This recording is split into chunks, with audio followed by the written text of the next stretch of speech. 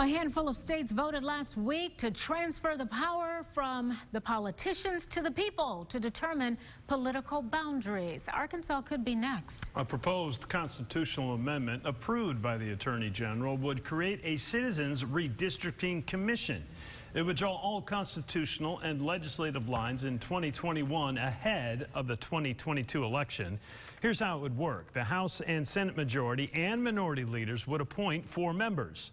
Those 4 then name the 3 others, none of whom could have a party affiliation in voter registration.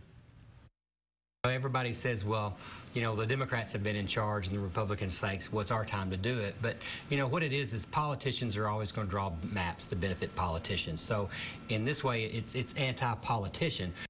Couch plans to start collecting signatures in the next few weeks. Currently, the legislature draws congressional districts.